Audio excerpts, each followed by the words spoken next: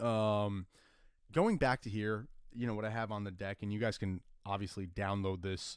Um, you know, Full disclosure, obviously the link's there, so you could download it, read it, review it, whatever. Is that while you're going to be doing different things in industry groups or product groups, I know I've really kind of dived into.